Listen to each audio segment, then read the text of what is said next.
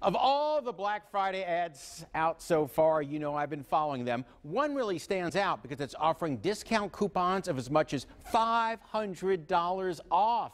But as we discovered, getting those big advertised savings may be very difficult for many people. In the wave of Black Friday ads that are targeting shoppers right now, Penney stands out. That's because it'll have a Thanksgiving Day coupon giveaway of as much as $500. I think that's a great lure to get people out here. Shoppers like Brenda Witter and Mary Dick say it could make Penney's their Black Friday destination. Well, that would be great. To get $100 or $500? Yeah, sure.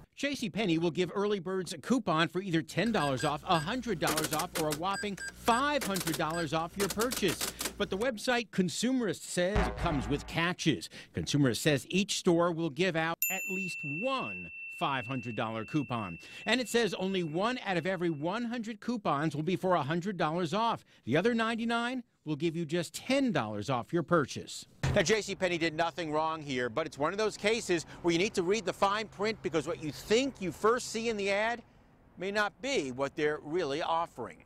I would like the free 100, but I don't really plan on spending $100 at JCPenney. It's a reminder with any Black Friday promotion to make sure you understand any catches. There's a catch. There always is, isn't there? So you're not left out in the cold when those doors open.